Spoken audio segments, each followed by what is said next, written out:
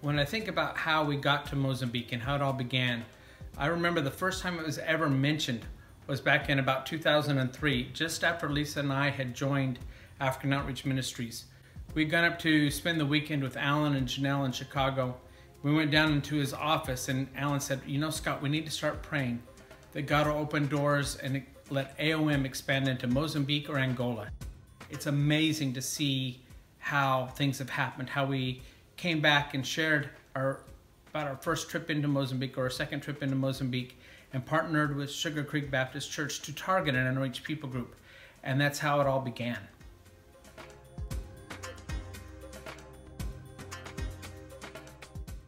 Wonderful opportunity in Mozambique. African Outreach Ministries did a lot of survey work, and we looked for an unreached tribe there in Mozambique that would be the kind of tribe we wanted with the situation to start a church planting movement. We looked among the unreached tribes in the northern province, but we found a tribe in the southern part of the country called the Tongas.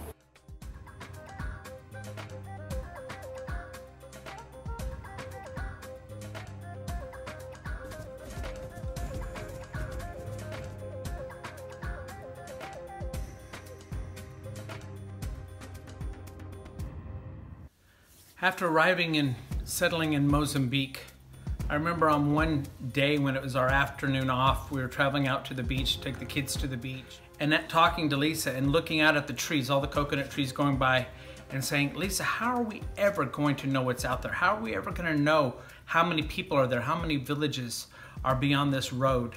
Little did I know, a few weeks later, I would be going into that very same area for the first time, as a couple of my disciples, new disciples, asked me to take them to a funeral.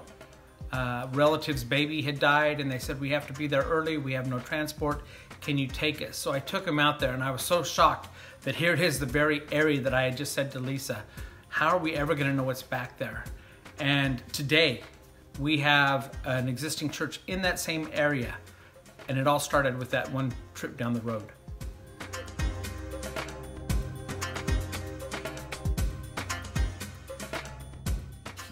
Hello, my name is David Kuna.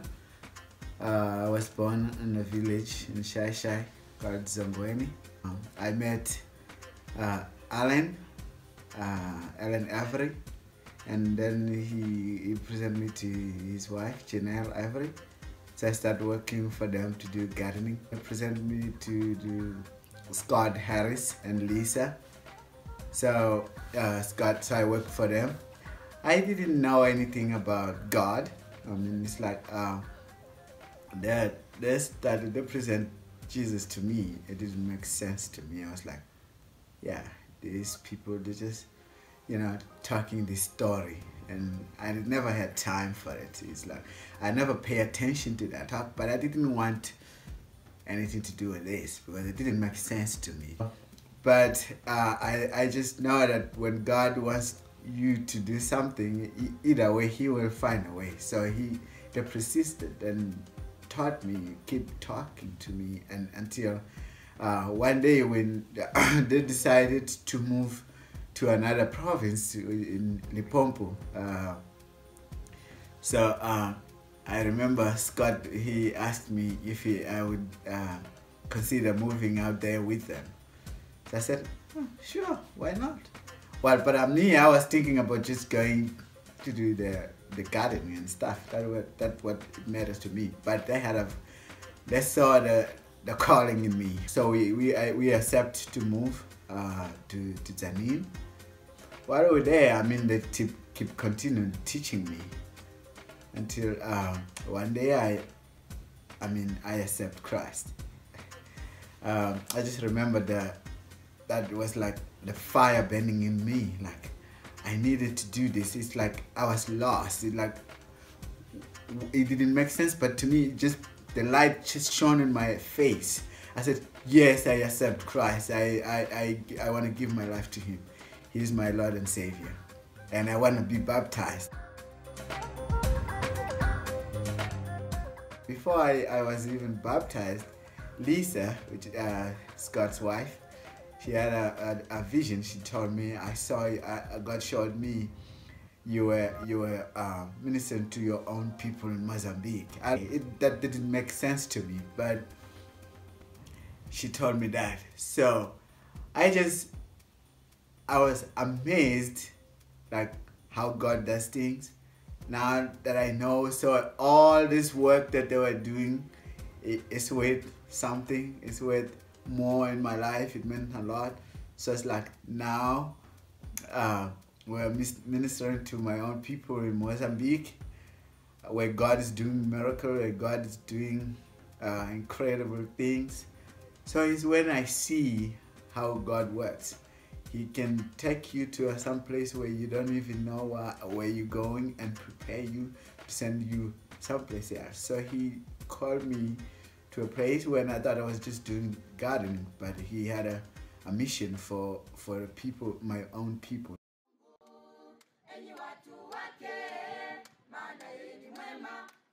So in reflecting back over the last decade, 10 years in Mozambique, I can't even begin to tell all the stories, how there have been hundreds of people who've given their lives to Jesus, hundreds of them baptized. Many more than that, thousands have probably heard the gospel presentation for the first time in their lives. And so God has done incredible things, and it's just been an incredible honor for us to be a part of that journey.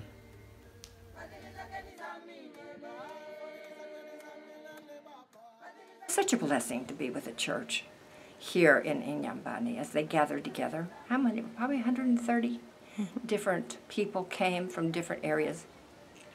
Men, women, older men, young men, lots of young men, children. It was wonderful to see them. It was wonderful to see their faith, their dedication, the fact that they had visions for the future, and that they were well-grounded, rooted in the Word of God. So I was really blessed to see the fruit of that first trip as I was in the churches on Sunday.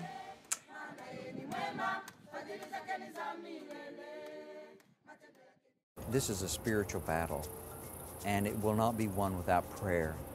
It will not be won without fasting. It will not be won without cost. The battle is always costly, and we are in a tremendous struggle. The struggle is on a physical basis. There's sickness, disease. It is a tough place to live. We might have a beautiful beach or friendly people, but it's very difficult to live there. And the spiritual aspect of helping people get out of the slavery to witchcraft, to break the worldview that is there, the animistic worldview, is an incredible struggle.